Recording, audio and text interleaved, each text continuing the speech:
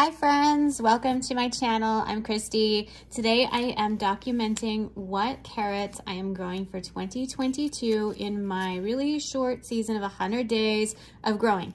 So during the pantry challenge of 2022, I learned that I need to grow a ton more carrots, like a ton. So we use our carrots in three main ways. We use our carrots in fresh eating, which is one, I need to have a lot of long storage carrots, which I'm going to share with you what varieties I'm growing this year to do that, which I have grown in the past, some of them, and some of them are new to me. So there's that. And then I need some that will preserve well in the freezer or freeze dryer. And so I have different varieties of that, and then some shredded ones to freeze as well. I also sometimes like to use them as a powder, because then I can add them to smoothies. And I also do some juicing of carrots as well in the summertime, so there's that as well. So I'm just gonna go through some of the varieties that I have growing this year. Our area is extremely bad for Asters yellows, which is something that affects carrots. I actually have an article about it here on my website, the farm blog. I have information about this. Asters yellows and plant disease. So carrots are one of the ones that are susceptible to Asters yellows. I wrote this article about what we are doing here to combat this, but I'm just gonna read it to you. If you wanna go and find it, you can find it on our website, which is hotchkissflowerfarm.ca, but I will link it below. But growing in northern Alberta, Canada has its challenges for common diseases in plants that cause crop failures for flower producers as well as home gardeners. That awful disease is called Asters yellows, and it is spread by grasshoppers primarily in our northern climate. So these are some of my flowers that I grew last year. These are actually asters that I had grown, and typically we don't grow asters in northern Alberta simply because the Asters yellows are really, really bad, and so people associate those two things. But these were beautiful. I love them. They turned out great, and I'm growing a ton more of these this year, by the way. It's a Duchess aster in that photo. Anyway, so what is Asters yellows? This horrible disease is a viral-like disease caused by phytoplasma. This disease affects not only flowers, but vegetables too. In fact, this disease affects over 300 species of plants, including garden vegetables like carrots, celery, tomatoes, and even leafy greens like lettuce. Broadleaf species of wild vegetation, such as dandelions, can be carriers. In the flower garden, plants that become infected can include marigolds, zinnia, snapdragons, petunia, and asters. Asters yellows can look like many things. Most common in our northern climate, plants will be small, stunted, and have yellowing leaves and deformed flowers or foliage. Asters, for example, will show signs of chlorosis and have very slow growth and deformed flower heads. Lettuce will have a pinkish or tanned colored spots and often abnormal inner leaves, usually twisted.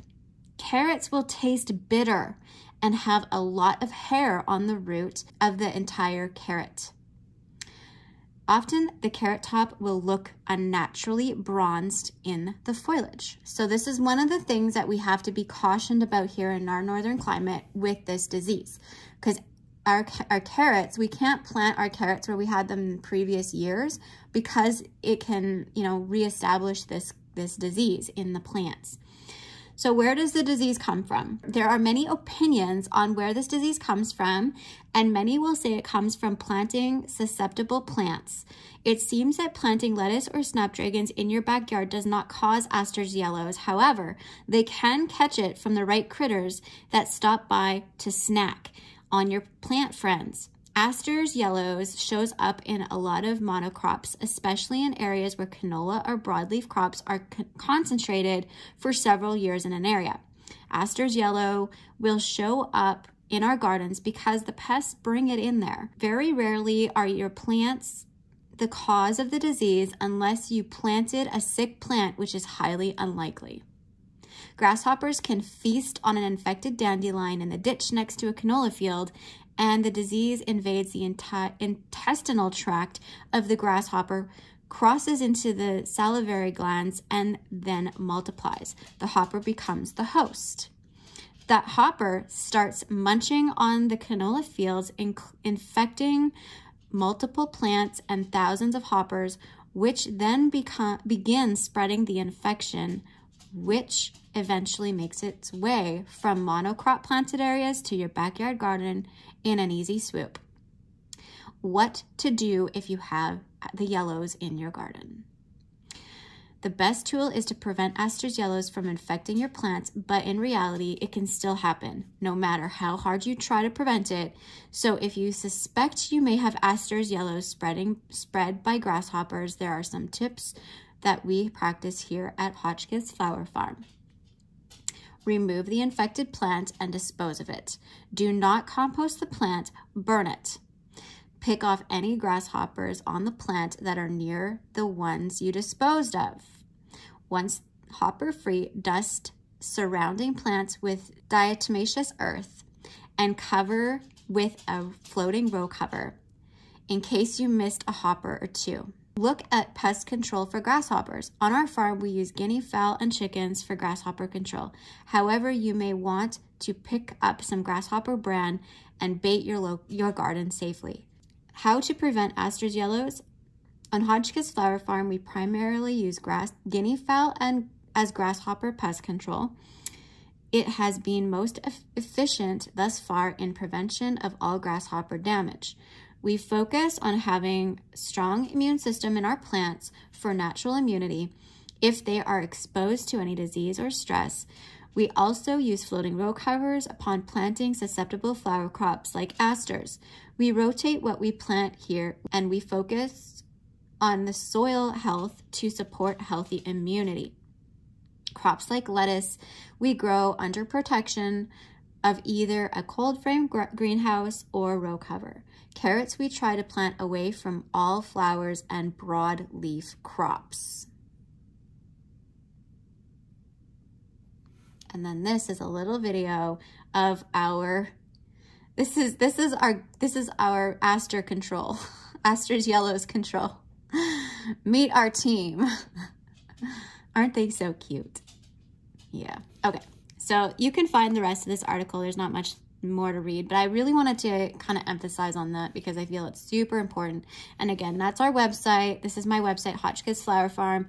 You can find all kinds of information, what we're growing this year for flowers, stuff like that. Information is on there. I am going to start to try to get more information out to you about planting and stuff as I can. So this is just a few of the things that we're growing this year. So yeah, you'll be able to check it out on the website. So just thought I would let you know in case you're looking for some references of information. That's where you can find it, on my website, to that article that I wrote. Okay, I'm going to kind of go through the different types of carrots first. And there are a variety of, there's four main varieties of carrots, and the ones that we're going to focus on today are the Danver carrots, which Danver carrots are more of a generic carrot. They have kind of more of a medium length with a rounded shoulder and pointy ends. So, you know, think of the carrot, the typical carrot that you would find at the grocery store, more classic, generic. And they are about 6 to 7 inches long. These ones are good for places where you have a heavy soil and a shallow soil. Then the other variety that we're focusing on is, or the other type or category of carrots are Nantes. Now Nantes, they're more of an heirloom. They actually are an heirloom, like a France sort of vibe to them. They have a distinctive refined look. They're more cylindrical and smooth. They have a very smooth complexion, I would call it. They are sometimes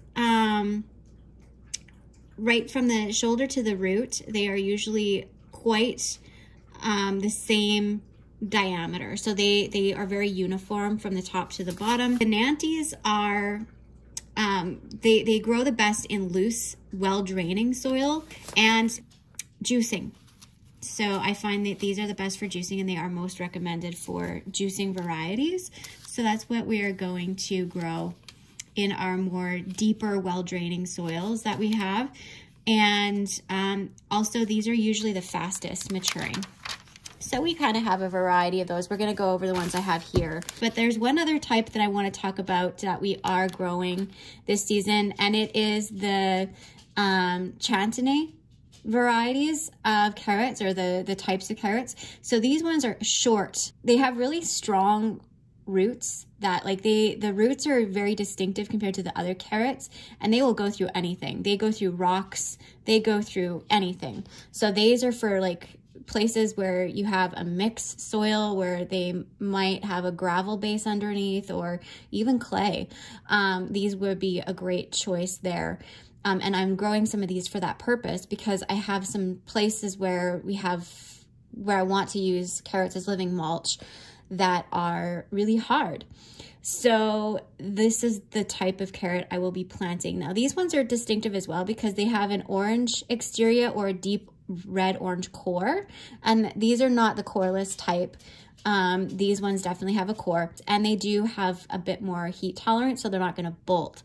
They're just they're really a tough carrot for climates that are really tough, or areas that like a new garden area. Maybe this would be something to use there. So these ones are more for fresh eating and juicing. They're not really a storage carrot, so that's one of my things that I'm going to be growing, or one of the reasons why I'm growing those ones. So these are old seeds that I had. These are Danvers. So these are the Danver varieties. So Danvers, again, the Danver varieties are the medium-length carrots with the round shoulders and pointed ends.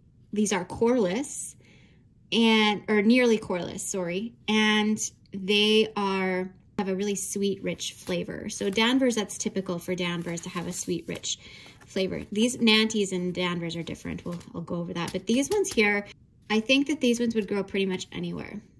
And these ones will be storage carrots. On here it says, excellent quality reddish orange carrot that is sweet and tender, yet incredibly crisp. Perfect for slicing and dicing, for canning and freezing. Uniform soil moisture is essential in producing crisp, sweet carrots. Sow outdoors as soon as the soil can be worked. So these ones will be used for pickled carrots and any processing that we do, and maybe, and most likely storage, but mostly the processing. Okay, and the brand is Heritage, which is what our local farm store carries here in town. Scarlet Nantes, and so this is a popular and dependable, nearly coreless carrot that makes it ideal for freezing. Bright orange in color, and roots are sweet and tender, yet incredibly crisp. Another one. These ones take 10 to 14 days to germinate. I think that's pretty standard for carrots, 10 to 14 days. Days to maturity for the red Danvers is 65 to 80 days. And these ones are 68 days. So the Nantes are 68 day, and the red cord Danvers are a 65 to 80 day, which for storage ones, I don't mind that they're 80 day, because they do get a little bit sweeter when they have a frost. Carrots, that's the trick with carrots. If they're bitter, they have Asters yellows, and if they're sweet, they've had a frost with those guys. Okay, next, let's see what we got here. So this is the Royal Chantenay, and I got these ones from West Coast Seeds. Now, I noticed that this has a very low rating, and I didn't notice this before. So I'm kind of curious why it has a low rating, and I might go check that out to see. But these are Cool Season 70-day carrots. These guys have a good flavor and ideal shape for juicing. Also good for freezing and canning. These big dark orange carrots are 5 to 6 inches long. They are amazingly sweet. They produce roots that grow to a uniform size and shape. They are perfect for market gardens. So that's interesting. You could use these for market gardens as well, not just home preservation. These carrots are big and chunky and can be grown to a really hefty size. Royal Chantenay is the standard carrot for heavy or shallow soils. So if you have a shallow area to grow or a heavy soil, this would be your carrot. This, you know, and it's multi-purpose because it's sweet, so you could eat it for fresh eating and it can preserve. So it's kind of a dual purpose. That's cool. The flesh has a fine grain and it's reddish orange inside and out. It was the first made available in, since it was first made available in 1952, it counts as an heirloom seed. It matures in 70 days. And so there's a few points it has. So it can plant with beans, brassicas, chives, leeks, lettuce, onions, peas, peppers, pole beans, radish, rosemary, sage, and tomatoes. Avoid planting with dill. So don't plant with dill. Don't plant with parsnips. Don't plant with potatoes. Carrots planted near tomatoes may have stunted roots, but will have exceptional flavor. So it does, that's true, you guys. If you plant your carrots next to tomatoes, it amplifies their flavor, but it reduces their size. And I think it's just because the feeding, like you have to actually amend the soil more frequently because they don't get as big because they're heavy feeders. But anyway, growing steps, ideal pH level is 6 to 6.8 for growing carrots, by the way. And they have all this information if you're interested in finding it on westcoastseeds.com. So there's that. I want to see why these have a low rating though. So that person said that we're good. I grew alongside Yellowstone, which they did wonderfully. I only grew a few large roots. Some of these cracked readily weren't so nice looking. Seemed more prone to carrot rust fly, but also never covered them, so that could be my fault. So this person is suggesting that most roots ended up looking like small Thumblin type carrots.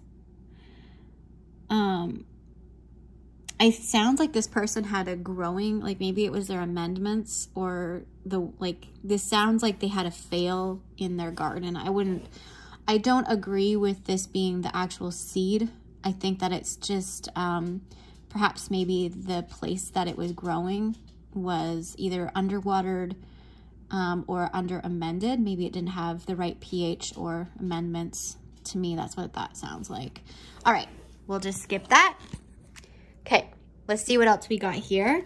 So we did this, the Goldfinger. Now the Goldfinger is a new one for me, this variety here. This one comes from VC's, which, this is a VC's. Is it in here? Ooh, right here. So it is here. So the Goldfinger, where's my marker? I noticed in yesterday's video, you guys, I noticed yesterday that in this catalog, the pictures and the names don't align. So yesterday I was circling pictures and stuff of different things and showing them on the website. And the pictures that were on the website were associated to like the one next to it. So I think in the catalog, they had some typos on the pictures, because I noticed that with a lot of the things yesterday. Just if you watched that, if you caught that, I didn't notice it till after. I was like, oh shoot. Anyway, so the Goldfinger carrot, every handful that we've pulled in our trials had long, straight, and smooth roots. Goldfinger impressed us with its strong tops and attractive color. This early hybrid has a sweet flavor and a crisp texture. Days to maturity is 65 to 70. So I like this because it's got an early maturity, but I also like the green tops because I'm wanting to use these ones as a mulch. I didn't get a lot. I'm just trying it this year. Like I have very few seeds in here. This is more of just like a trial.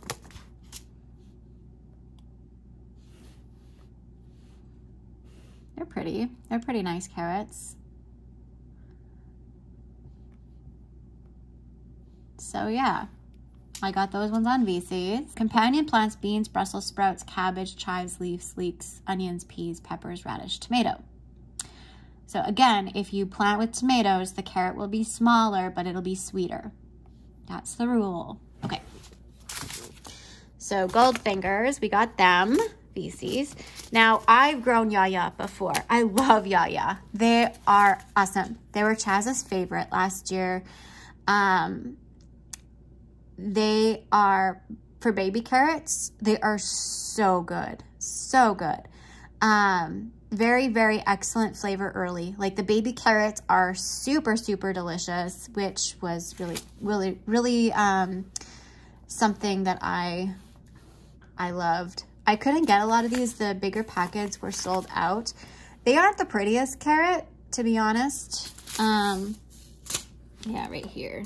The Yaya Organic is what I grew. They are also a 70-day maturity, and they're right here. Excellent early flavor, versatile Nantes carrot that pack a flavorful punch. Yaya continues to stand out in our trials with its great flavor in early season. This Beijou hybrid is an extra smooth and uniform, making it easy to clean and bunch. That's one thing that I loved about these. They were super easy to clean, and Chaz really liked taking these in as lunch. So yeah, let's see. Let's take a closer look at these guys. Let's see. They are really sweet, really early, and super crispy. That's what I liked about them a lot. So Yaya, if you haven't grown Yaya before, you should really consider trying it. You won't be disappointed. Okay, I've grown this Bolero before. Bolero, is that how you say it? I don't know. I've grown this before, and I've heard that the Miami is an alternative, because a lot of the times I've tried the Bolero, but to order it, and I couldn't get it in stock. It does really well up in our area, and I do really like it. I like this variety because it's resistant to a lot of the blights that we can get here in our early or late weather conditions in the season. So it seems to hold up well. So that's why I wanted to find a backup in case I couldn't get this type.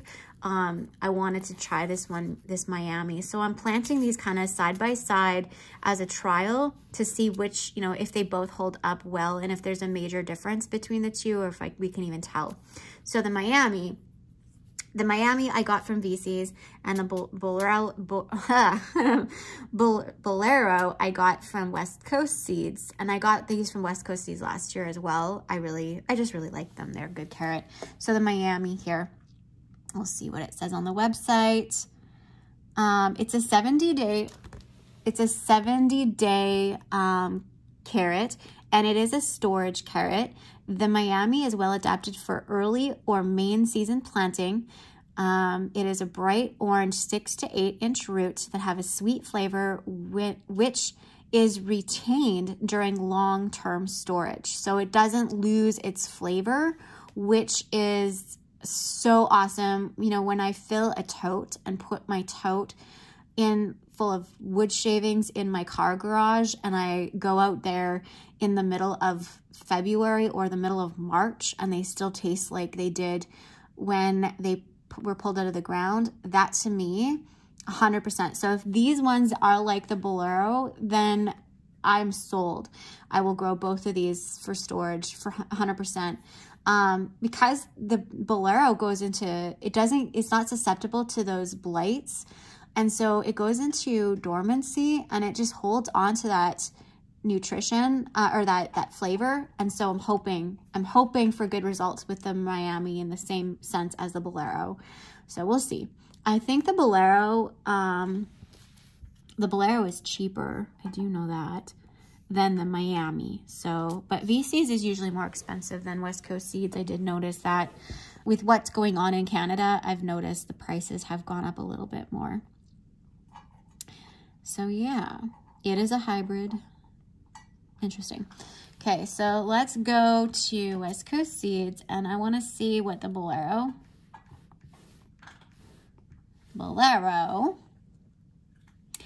Interesting, their price went up too. See, I got these this spring. I paid $3.99, and they're up to $4.29 now.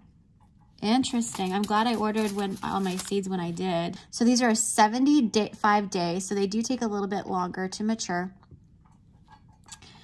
Bolero carrot seeds are a great variety for home or market. They are very sweet and crunchy and is a good keeper in storage or in the ground. So if you are in a climate where you can leave your carrots in the ground, this would be one to do. The Bolero, or even try the Miami, where you can dig them out of the ground during the winter time. Roots are bright orange, up to 8 inches long and slightly tapered with a typical blunt Nantes tip.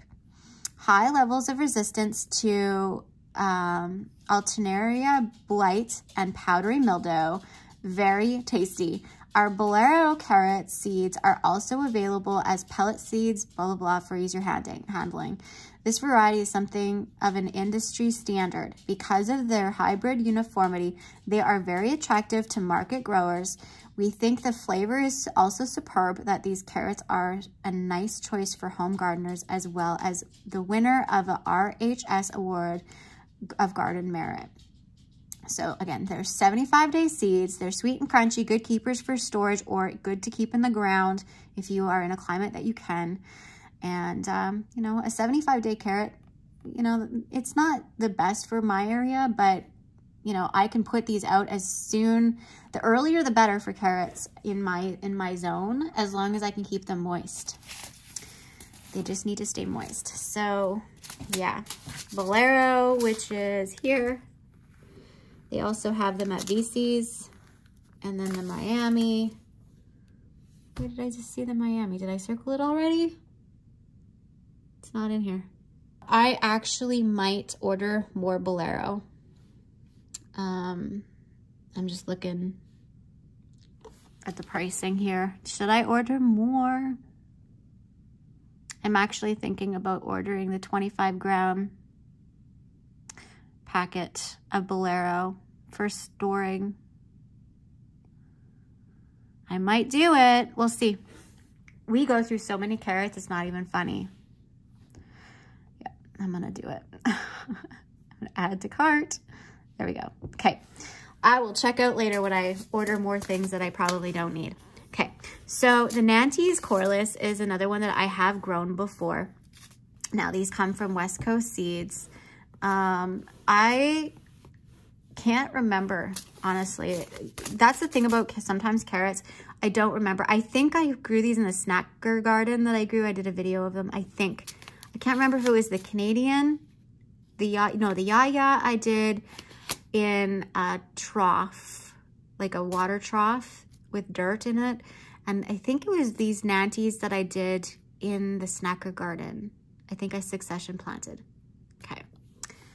So the Nantes Corliss are a delicious carrot, shrugs aside the heavy soil and forms beautiful, long, fine-grained roots that are bright orange throughout. And as a Corliss, as the name suggests, Nantes Corliss carrot seeds develop cylindrical and sweet roots with relatively small tops. They have excellent flavor and are very tender. Sow these lovely carrots in raised beds or in deeply cultivated garden soil. So if you have deep soil or if you have raised beds, this is your carrot. So they are sweet flavor, small tops, good for heavier soil. So if you are doing square foot gardening, this would be a really great option because the tops don't get overly large. So you could likely, you know, fit these into smaller spaces as like a mulch in between your other crops. Remember, you could put these with beans, brassicas, chives, leeks, lettuce, onions, peas, peppers, pole beans, radish, rosemary, sage, and tomatoes. But remember, tomatoes will make them sweeter, but smaller, okay? So that's a great option for that. So there's 3 packs of them I'm gonna do. The flyaway, yeah, these are all flyaways. I've grown these before. These are a 75-day. I use these for everything.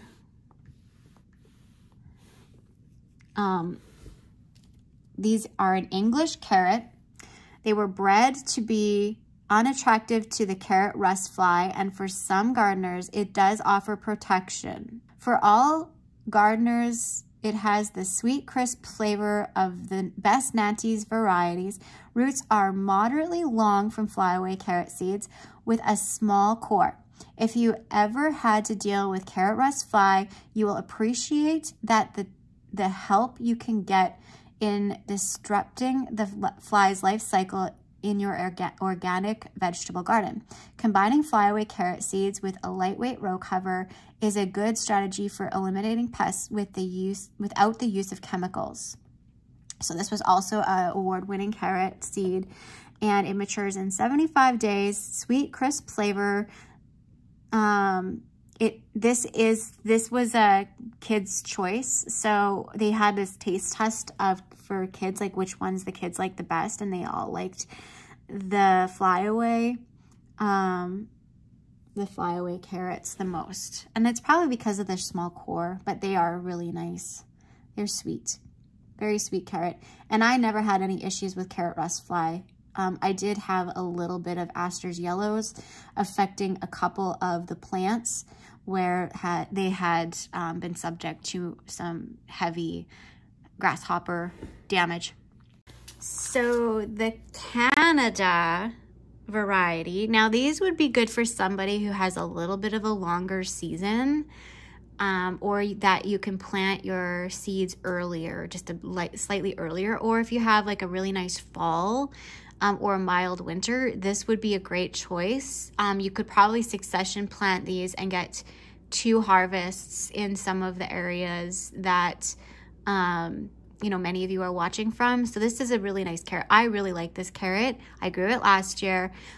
It is a early seasoned Chantony carrot with broad shoulders. So it has a blunt tip and strong tall tops, perfect for both long-term storage and fresh eating.